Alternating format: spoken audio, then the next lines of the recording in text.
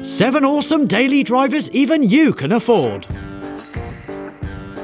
Hello and welcome to Car Throttle. I'm Alex, and because we're all on lockdown, many of us are saving a ton of money by not spending cash on our favourite hobbies. We are bored, and I mean really bored. So when we've all beaten this virus and when we're allowed out again, we deserve to treat ourselves with cool new daily drivers that definitely won't bore us car enthusiasts. So here are my top picks of cars that are cheap to run, cheap to buy, but definitely not boring to drive. BMW E46 Compact. As a lover of old BMWs like E46s, and currently an E34 Touring,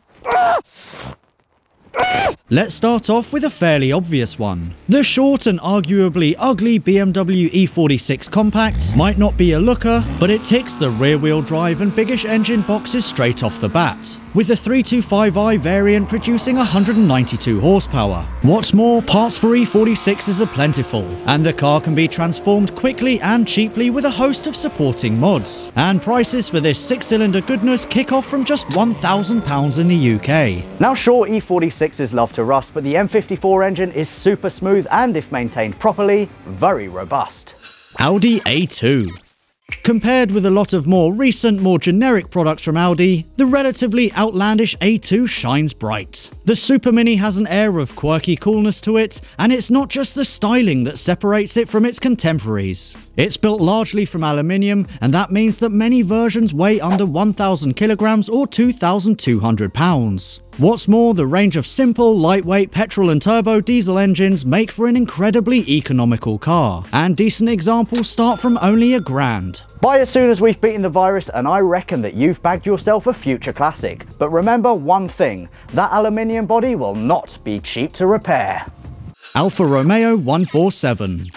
With ancient underpinnings and iffy build quality, the 147 is hardly Alfa Romeo's finest work. But with prices now at rock bottom, this pretty hatchback looks pretty tempting. Prices for a 2-litre T-Spark with 150 horsepower start at around £850, and we're starting to see the sleeker post-facelift 147s drop below the £1,000 mark. Just avoid the semi-speed semi-automatic gearbox like the plague, and make sure the cam belt on the twin-spark petrol engine was changed when it should have been. Otherwise, very bad things might happen under the bonnet. You could of course just say f it and spend upwards of £9,000 on the best front-wheel drive car I've ever driven, the 147 GTA. And if that sounds like a bad idea, just listen to this.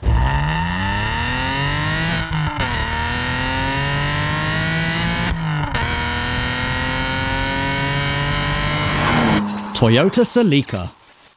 Now I know what you're thinking. How can I include a coupe in a list of cheap to buy, cheap to run daily drivers? Simple. With the rear seats folded down, you've got loads of space, and this is an appealing car that is cheap to buy and cheap to run. Prices for Celicas start as low as £600, they're generally very reliable, and insurance is much more reasonable than you'd expect. Granted, the entry-level model isn't exactly fast with 140 horsepower from the 1.8-litre 1ZZ engine, but the slightly more expensive 2ZZ 1.8 co-developed with Yamaha produced a much spicier 190 horsepower. And hey, when lockdown is over and you're choosing between this and a boring hatchback, there's no contest. Hyundai Coupe.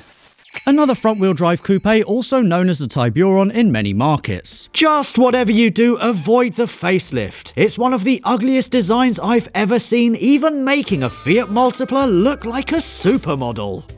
First generation cars are thin on the ground, so you'll have more luck finding a tidy second generation example. As with the Celica, this is not a fast car. The 2-litre version puts out 134 horsepower, which will get you to 60 miles an hour in just under 10 seconds. There is also a 2.7-litre V6 in the second gen car too, which develops, hold on to your hats, 167 horsepower, and these can be had for as little as £1,000. Inside you get leather, electrics, plenty of space for daily driver duties, and the cars are super reliable. And even I can vouch for the Hyundai Coupe.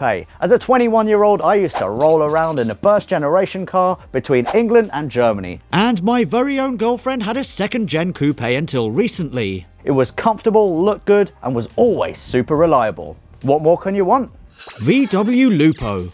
Right, enough of the pseudo sports cars, let's now look at a plucky, dependable city car, the VW Lupo. Except for the GTI model, none are quick. But the Lupo is a much more interesting car than the drab Fox which replaced it. And we reckon values of these comparatively rare cars are starting to creep up. These days, or when we're all allowed out again, you'll need to spend at least £500 to buy one. Whether or not you slam it and put it on big wheels is up to you. Ford Sport KA.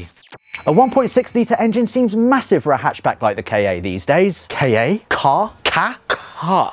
But the frisky Sport KA comes from a simpler time. Free from forced induction, its inline 4 needs to be spanked to extract the 94 horsepower on offer, which, thanks to a close ratio gearbox and suspension from its Puma brother, is an utter joy. The cheapest Sport KA starts at only 700 quid, which is absolute bargain territory for a car as versatile and fun as this one. Out of all the cars on the list, I'd be most tempted with either the BMW Compact or the Audi A2, but I'd love to know what you guys think, so make sure you comment below. Until then, from Maisie and I, stay safe, stay at home, and only go out when absolutely necessary. We'll see you again next week. Come on, Maisie, let's go.